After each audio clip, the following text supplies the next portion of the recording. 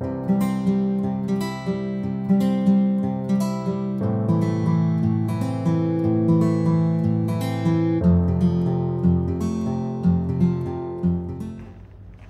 morning. Good morning. It is so good to see all of you today on this slightly cooler summer day. Thank goodness the heat has finally broken for at least a little bit. We have a number of things going on this week and over the upcoming weeks that I wanted to make sure that you're aware of. First off, I will not be having office hours this week or next week. This week I am doing continuing education, so I am still available if there are any pastoral care emergencies. Please just give me a call. Next week I will be away, and so we have Pastor Jessica Hahn from St. Paul's in Hainesport who will be covering for me for pastoral emergencies. Feel free to reach out to her. Her phone number is on the paper. Also this week we have VBS at Epworth United Methodist Church. Myself and a few other folks will be over there. So if you were planning on registering for something, you might want to do that. It's today. And if you're looking for me in the evenings, you will not find me, so we will not be having Bible study this week. Next week, you have the pleasure of having Pastor George here leading worship while I am away at Crossroads. So feel free to stop by and hang out with him. I'm sure it'll be a good time. Two other things coming up. Calvary is having a VBS August 5th through August 9th in the morning. And so if this week didn't work out for anybody who wanted to do VBS, check out theirs. And then also, I know of at least 2 kiddos who are First Communion age, and so we have set a date and a time for a First Communion class. First Communion will be Wednesday, August 14th at 10 a.m. It's a one-day class, probably about 3-4 hours. So if you know of somebody who's in early elementary school and is interested in receiving First Communion, let me know and we can get them in the class, and it can be a very good time. One more thing to just lift up. As always, Altar Guild and Counters need more folks. We're looking for about 3 to 5 folks to join both groups, minimum. So if you're above that number, don't worry, we'll take you. But we would love to have some more folks to lift up the Altar Guild and the Counting Committee. If you want to join Altar Guild, see Martha. Yay, Martha. If you want to join Counters, see Bob. Yay, Bob. And they'll get you set up. It's not too terribly large of a commitment, and the more folks we have, the smaller the commitment is. So please, consider. It would be a good time. We have a number of birthdays this week, so a very happy birthday this week to Rob Hosier, David Stahl Sr., and Jean Willard. Yes, do we have any other announcements? Wonderful. With that, I invite you to rise as you're able as we begin our service with the order of confession and forgiveness of sins.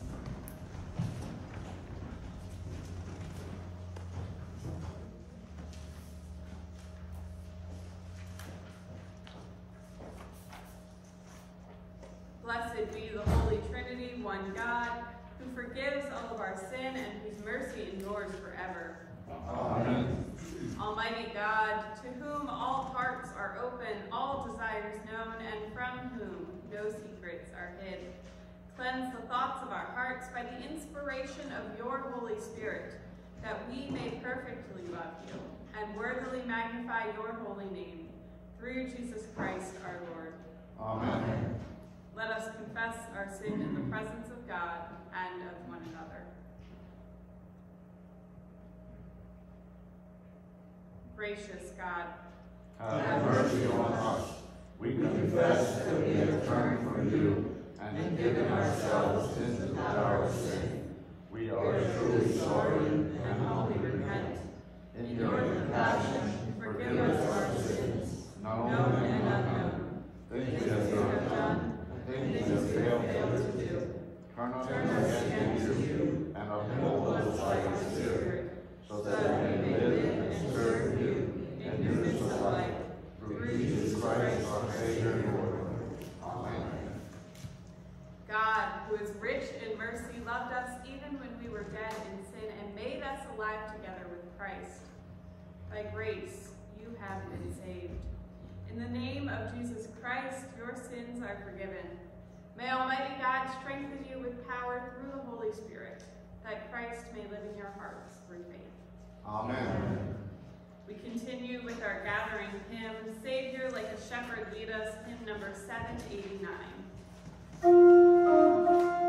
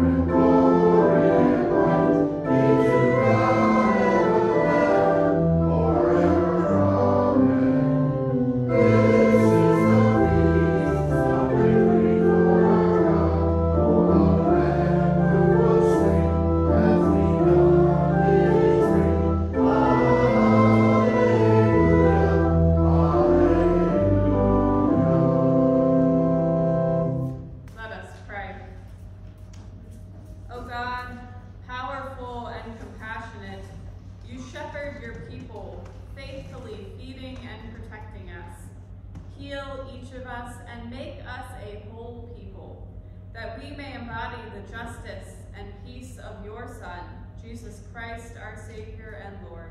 Amen. Amen. Please be seated for the readings.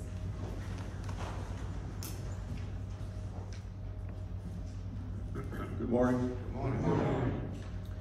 The first reading is from Jeremiah, book of Jeremiah, chapter 23, verses 1 through 6. Woe to the shepherds who destroy and scatter the sheep of my pasture, says the Lord. Therefore, thus says the Lord, the God of Israel, concerning the shepherds who shepherd my people. It is you who have scattered my flock and have driven them away, and you have not attended to them. So I will attend to you for the evil doings, says the Lord. Then I myself will gather the remnants of the flock out of all the lands where I have driven them, and I will bring them back to their fold, and they shall be fruitful and multiply. I will raise up shepherds over them who will shepherd them, and they shall not fear any longer, or be dismayed, nor shall any be missing, says the Lord. The days are surely coming, says the Lord, when I will raise up from David a righteous branch, and he shall reign as king and deal wisely, and shall execute justice and righteousness in the land. In this days Judah will be saved, and Israel will live in safety. And this is the name of which he will be called, the Lord our righteousness.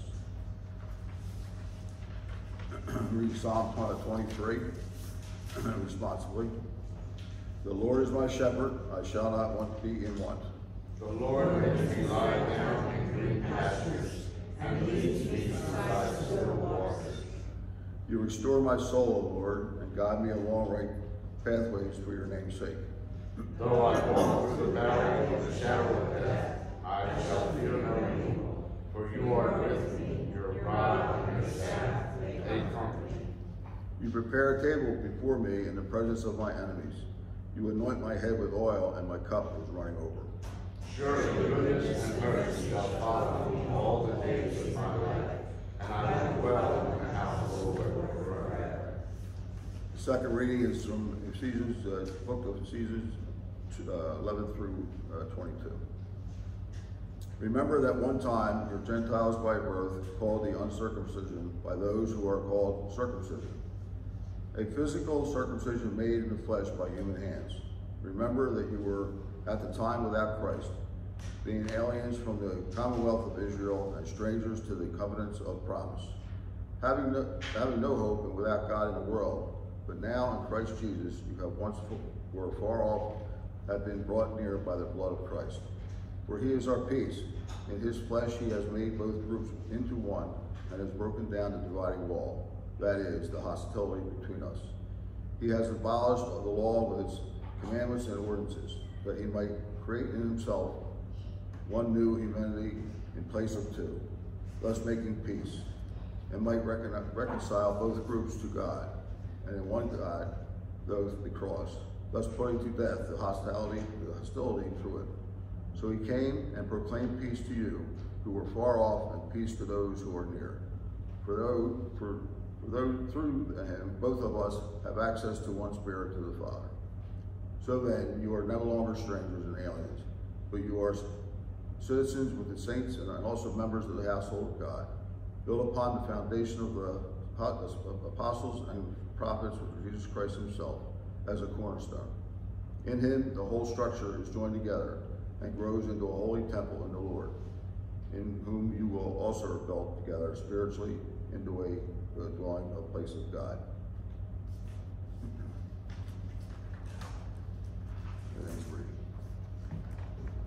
Please rise as you're able for the gospel.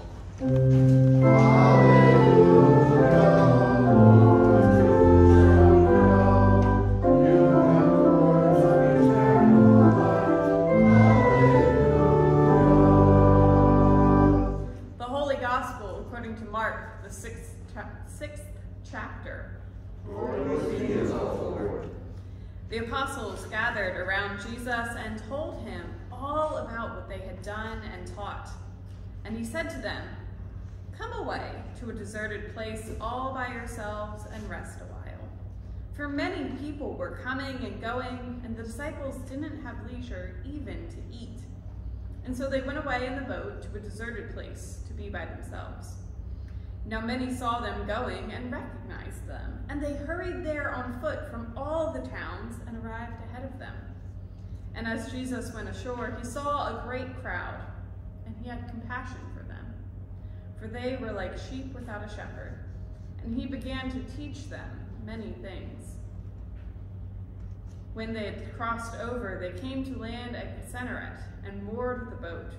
When they got out of the boat, people at once recognized Jesus and rushed about that whole region and began to bring the sick on mats to wherever he heard that he was.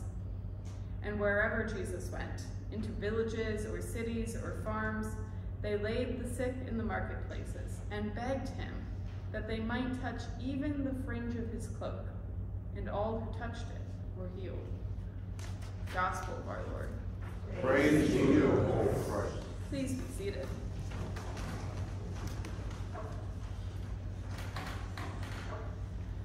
So whenever I'm getting ready during the week to prepare my sermon, I always read through all of the appointed texts before I normally turn my attention to the gospel. You've seen it. I normally preach the gospel. But this week, the second reading from Ephesians is what caught my attention. It's a message of reconciliation, of new relationships within the body of Christ, bridging the gap between divided groups and becoming family. That sounds like a message of good news for us today. Now, I have to be honest, Ephesians is written in some very complicated Greek, and the English translations are a little bit tough to follow. That whole passage is actually one sentence in the Greek.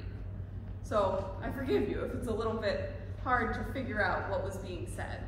So I'm actually going to read from the Common English Bible, which is a simpler translation, so that we can hear it again and try and grasp what's happening. Ephesians 2 through 11 through 22. So remember that once you were Gentiles by physical descent who were called uncircumcised by Jews who are physically circumcised. At that time, you were without Christ. You were aliens rather than citizens of Israel and strangers to the covenants of God's promise. In this world, you had no hope and no God. But now, thanks to Christ Jesus, you who were once so far away have been brought near by the blood of Christ. Christ is our peace. He made both Jews and Gentiles into one group. With his body, he broke down the barriers of hatred that divided us. He canceled the detailed rules of the law so that he could create one new person out of the two groups, creating peace. He reconciled them both as one body on the cross, which ended the hostility to God. When Jesus came, he announced the good news of peace to you who were far away from God and to those who were near. We both have access to the Father through Christ by the one Spirit. So now you are no longer strangers and aliens. Rather, you are fellow citizens with God's people, and you belong to God's household. And as God's household, you are built on the foundations of the apostles and the prophets, with Christ Jesus himself as the cornerstone. This whole building is joined together in him, and it grows into a temple that is dedicated to the Lord. Christ is building you into a place where God lives through the Spirit. Lord, what a message that is for us this week. Because our world is fractured. Just turn on the news, scroll through social media, walk down the street. It feels like everything has become an us versus them, regardless of what side you're on. You don't like the other one. These identities that we claim, and so many others, become so encompassing that by claiming one side, we alienate the other. I'm sure that we have people on both sides here today. And I'm sure that there are other conflicts, whether they're big or small, that place dividing lines between us. You can think of so many. the author of Ephesians was writing to a community of people who followed Jesus. But this wasn't a unified community that was really confident in that. This ecclesia, this assembly, this new church was full of Jews and Gentiles. And my goodness, were the differences between those two groups of people immense. Jews, even those who followed Jesus, would have still kept the Torah. They would have maintained circumcision and food practices that are required in Leviticus and other places in the scriptures. Their culture and identity required them to hold firm this dividing line between themselves and the Gentiles. And Gentile belief and customs were equally in opposition to the Jews. According to Roman understandings, Jews, and especially those who followed Jesus, are atheists because they don't believe in the Roman gods. And they are a threat to the very foundation of society because they refuse to worship the Roman pantheon of gods who protected the cities and the countries. And so to say that there's a dividing wall of hostility, like verse 14 claims, is no exaggeration. And into this broken, divided, angry, hostile relationship, Jesus enters and reclaims both sides within himself, reconciling them in the body of Christ. To the Gentiles, he brought them near to God. To the Jews, he set aside the laws and regulations. In place of estrangement and requirements, Christ brings freedom and relationship. Christ reconciled Jew and Gentile in his body and put their hostility to death on the cross. Relationship with God and with one another overcomes difference and distance. I have to wonder what a difference it would make in our lives. To view ourselves and our neighbors first and foremost, not as liberal or conservative or this identity or that identity, but as members of the body of Christ, bound in relationship to Christ and to each other through our death and through Christ's death and resurrection. What would that be like? To view our lives through the light of God's love for all of creation. How would it inform us? How would it change our relationships with those who see things differently? Because it is so entirely human and natural for us to think primarily about ourselves when we think about things that are hard. It's so human to want to protect ourselves and those we love when we're in conflict. And yet, Christ requires us to remember that our family isn't just those chosen by blood or those who look like us and act like us. As followers of Christ, our family stretches so far beyond that because we are all siblings in Christ, bound together as family. And I wonder what our world would look like if each of us truly listened to the fears and concerns and needs of others. To think that the person that you understand the least, the person that you dislike the most, that person is family for you. To know that that person is still worthy of love and care. And what would it be like to trust that that person will think the same way of you? In the early church, Jews and Gentiles, people who were so divided, were gathered together into one body. In recent decades, relationships between denominations have been healed and are healing. And in congregations and homes across America, we still find ourselves divided and hurting. And yet we are one in the body of Christ. And we are invited to renew our commitment to one another and remember our unity in Christ. The final verse of our text today read, "And in him, you too are being built together to become a dwelling in which God lives by God's Spirit." What would it mean for us to believe that about our neighbors and ourselves? To view each other as places where God is dwelling. How might our conversations change? How might we speak differently about and to those who seem so entirely different from ourselves, if we truly believe God is dwelling in, with, and through them? Being members of the body of Christ doesn't erase our differences. It doesn't mean that we will always agree. It simply means that we will hold one another in love and respect, that we will seek peace and justice for and with one another. It means that we speak to and about our neighbors with care. It means that in our disagreements, we seek to understand one another and to work together for the good of all. And to know that this family, this care for one another, doesn't reach only to those sitting here this week, or to the people listed on our membership books, or anything like that. It encompasses people across the globe. We are the body of Christ. We are bound to care for one another and to care for all of the world, which is God's good creation. We are called to love one another as Christ has loved us.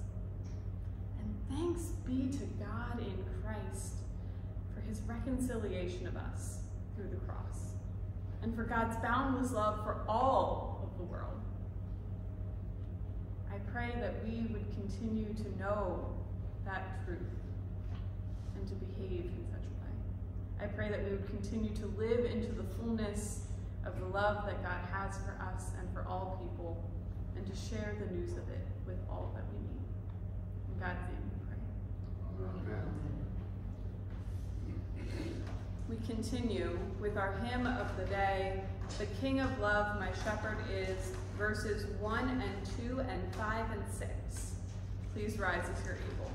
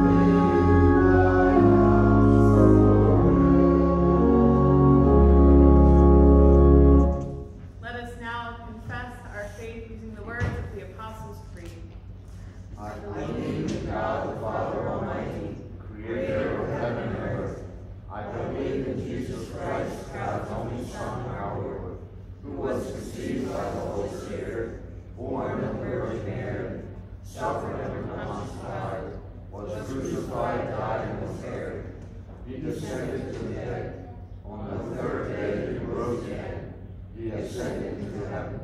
He is seated at the right hand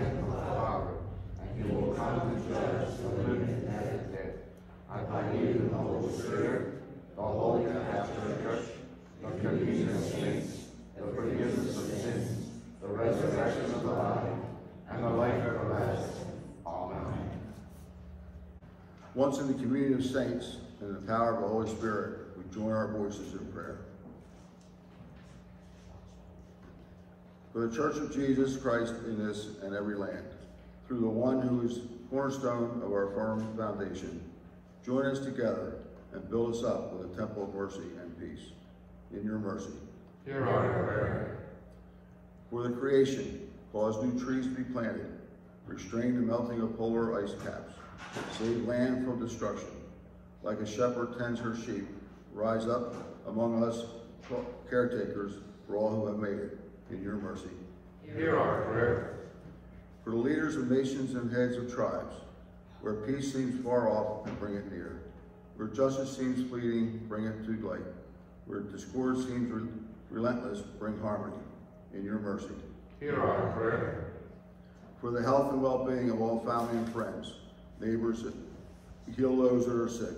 Especially today we pray for Phyllis Hess, Linda Patton, Melba Beckler, Erna Bauer, Stephen Moore, Judy Kohler, Frank Sarcone, Elsie Hoffman, Don and Donna Flack, Taya Williams, Helen Willard, Ann Dietz, and the family and friends of Diane Dreamy.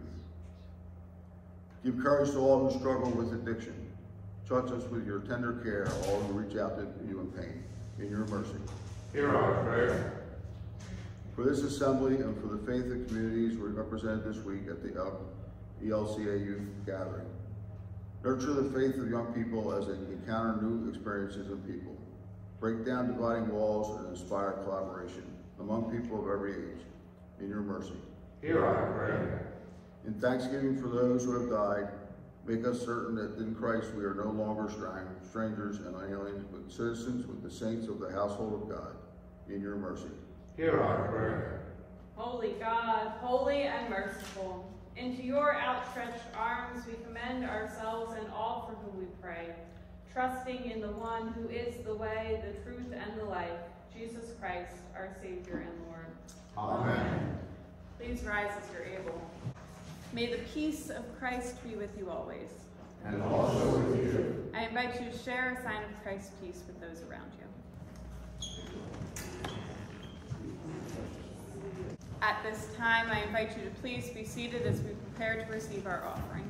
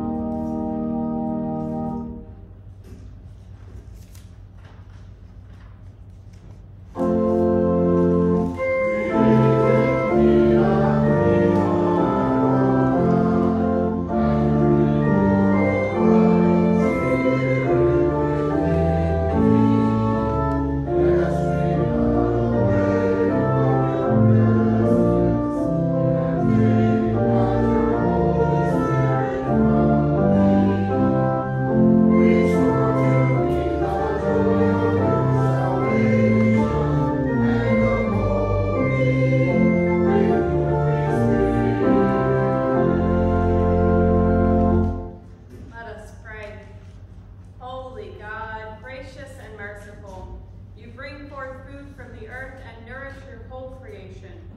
Turn our hearts toward those who hunger in any way, that all may know your care.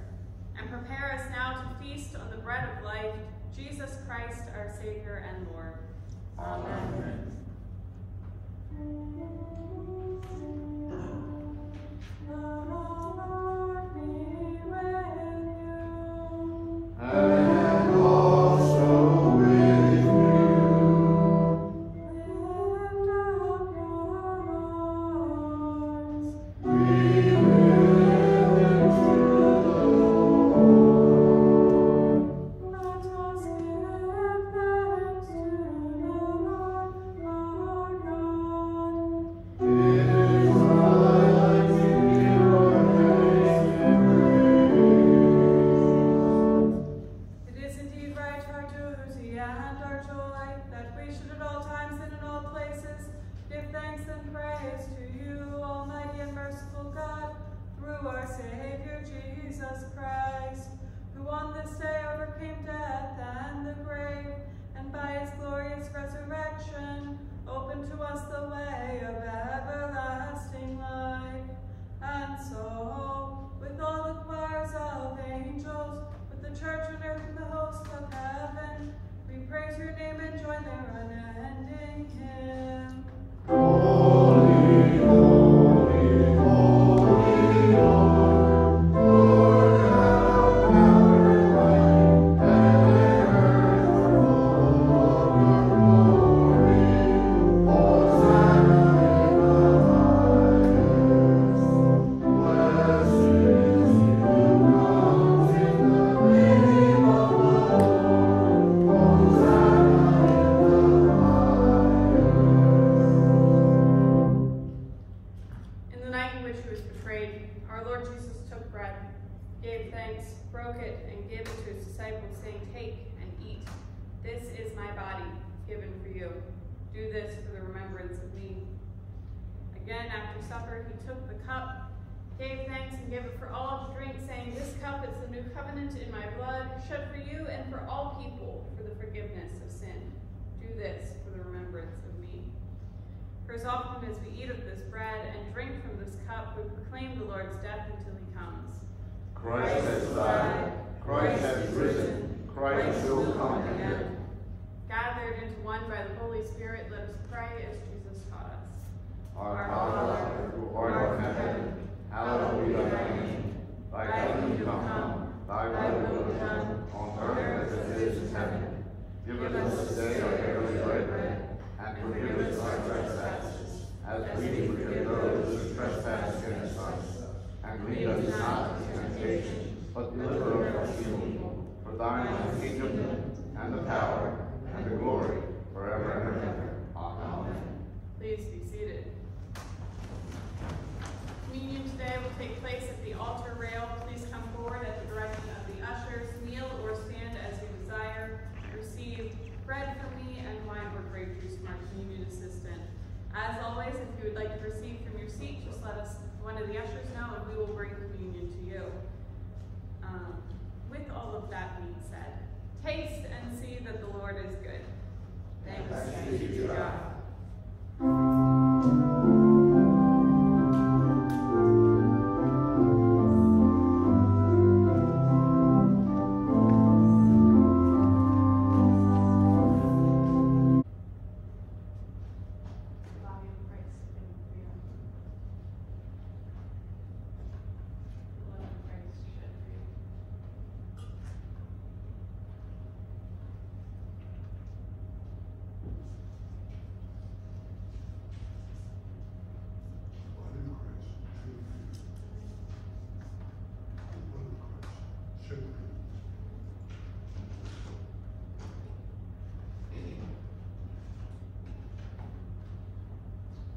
Please rise as you're able. May the body and blood of our Lord Jesus Christ strengthen you and keep you in his peace. Amen.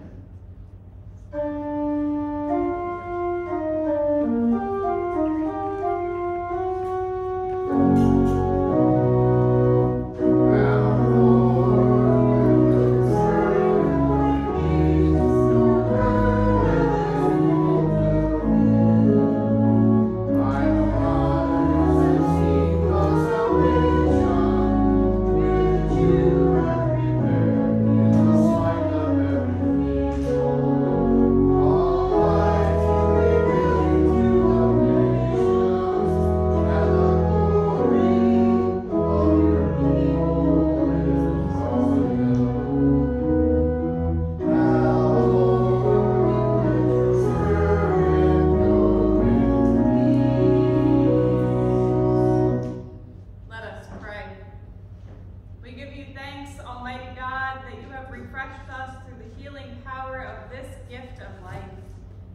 mercy. Strengthen us through this gift in faith toward you and in fervent love toward one another. For the sake of Jesus Christ our Lord. Amen. And now may the Lord bless you and keep you. May the Lord's face shine upon you with grace and mercy. May the Lord look upon you with favor and give you peace. Amen. We continue with our sending hymn, I Want Jesus to Walk With Me.